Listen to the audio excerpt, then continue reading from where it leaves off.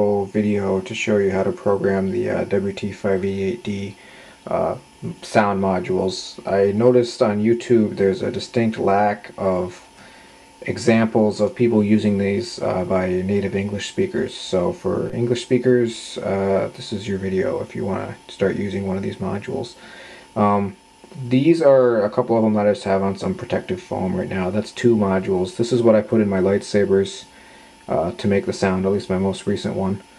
And this has all the sounds on it.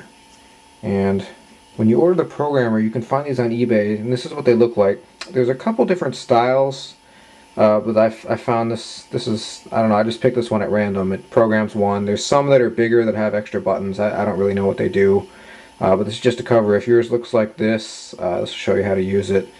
So you just take your programmer like this, and you take one of your modules, and you'll notice on the module, I apologize, the lighting here isn't really great, but there's a notch at the top, and that shows you where the top is, and then on the left is pin 1. So that'll also help you when you're reading the manual trying to figure out what pins to plug in where. Pin 1 is over here on the left when the notch is on the top. So you take your WT588D sound module and you put it on top of the programmer in the slot, and you put it all the way at the bottom so that the last pin is at the bottom like that.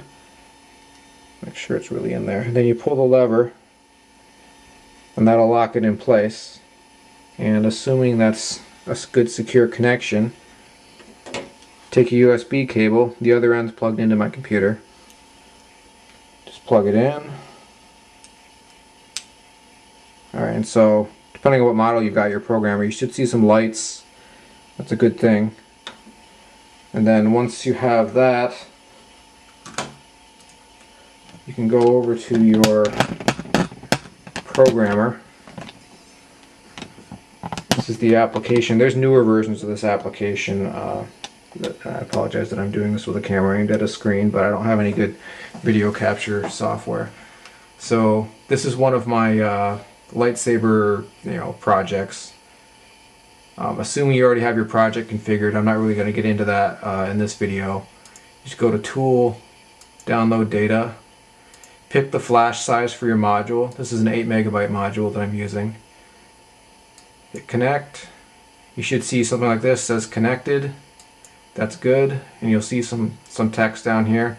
Hit the Download SPI Flash button, and the first thing it does is erase the old project if you have one on there, and then it'll just start downloading the new data.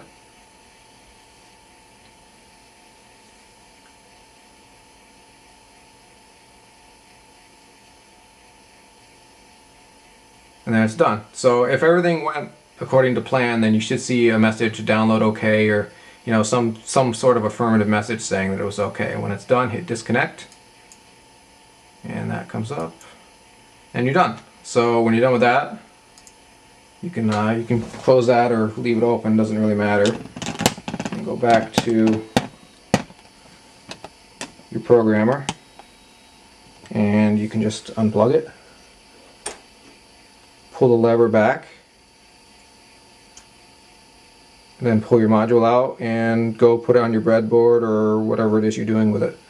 And that's basically how you program the sound modules. Alright, thanks for watching. Bye.